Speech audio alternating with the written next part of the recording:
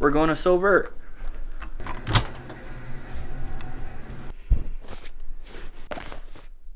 So it's Friday and I got off work early. As you guys know, I live in Ottawa, and my dad actually lives in a place called Saint-Sauveur, which is about 45 minutes north of Montreal. And he just got back from a trip from Brazil. He was there for 3 months. And so I'm gonna go visit him, and my niece and nephew and my sister-in-law are all up there visiting him as well. So I figured I'd do a quick day trip up and just have some fun. I hear there's some sort of maple festival going on. So yeah, it should be a good time, and I thought I'd bring you guys along.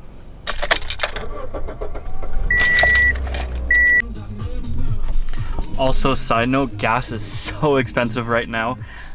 In Ottawa, it was at about 155, 156, I think.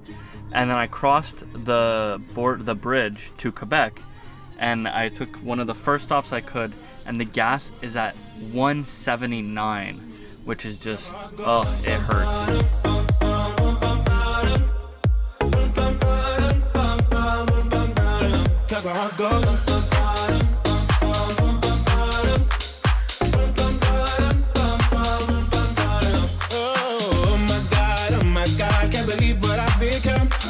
I'm thinking things I shouldn't think, singing songs I've never sung. Oh my God, when I see you I should run, but I'm frozen in motion and my head tells me to stop. So I've arrived, and we're gonna stop for a quick dinner, meeting up with my dad and my niece and nephew and stuff, and we're gonna have some Saint-Sauveur barbecue, and yeah, I'll catch you guys after that.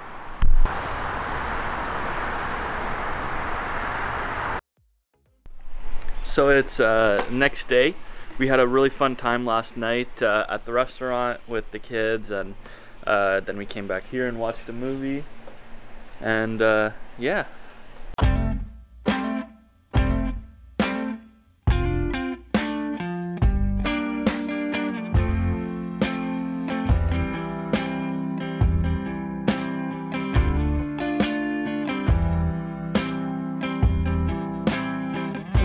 Stands still, and then one day it's gone. Where did it go? Where did I go? We couldn't wait to go. It's a pretty gloomy day, but we're still gonna go out to the Maple Festival and check it out. We're here in Saint-Sauveur now. The mountain you can see behind me is Mont Habitant, and yeah, it's not too cold out at least, so should still be fun.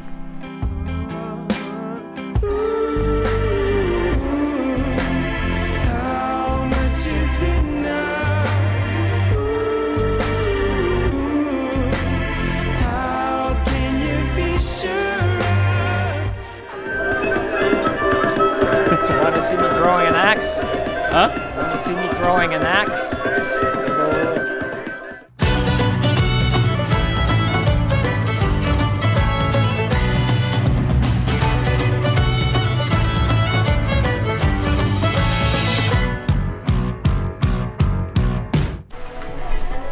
All right. So we're here at the Maple Festival in Saint-Sauveur, and they have axe throwing, they have live music, they have animals, they've got tir d'érable, which is the most important part, and it's been a great time so far. The tir d'érable was delicious. Debout sur le pont du navire, mon ancêtre qui craignait le pire disait en regardant l'océan. Le bateau qui bougeait t'appelle, avançait pas depuis des semaines. L'eau pas de ta brouille et d'astigos, ça sentait le lion dans les tonneaux.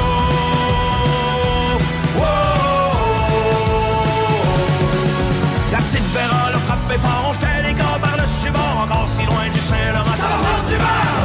Mais depuis qu'ils étaient en rade, mon ancêtre lui était pas malade, y'a rien qui haïssait plus que l'eau, il a même pu se tenir un peu chaud.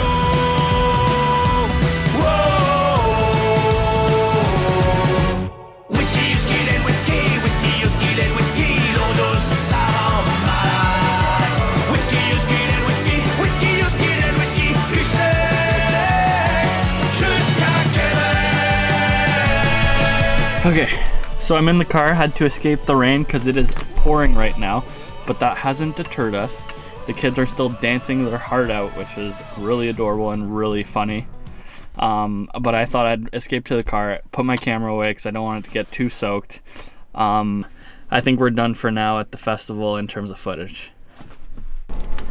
Alright, so I got back to my dad's after we went to the little festival, and we were drenched, so I just got changed quickly and we decided to watch some TV, put on a fire, have some hot chocolate and just relax for a bit. And now I'm taking off, going right back to Ottawa. It was a great day and had a great time. I ended up putting a garbage bag and a hockey jersey under me because unfortunately I'm having a little bit of a leaking problem here. I got into the car and my whole seat was soaked. So hopefully I don't get too wet while I'm driving, and hopefully it doesn't leak too much onto me, but you know, that's what you get for driving a 2006 car with, let's see, 248,000 kilometers on it. Overall, a great day. Had a blast with my dad and with my sister-in-law and her kids. So my dad does live here, so we'll definitely be coming again and exploring the town during the summer as well. And yeah. Entre les corps agonisants couverts de pustules et de sang, des morts vivants cachés lors d'un sang quand la Saint-Barbe, l'odeur de chasse faisait que les rôdaient en place, les couchettes étaient pleines de boue, ça se grattait à n'en devenir fou. Mon ancêtre lui était bien vivant, mais je peux pas dire qu'il était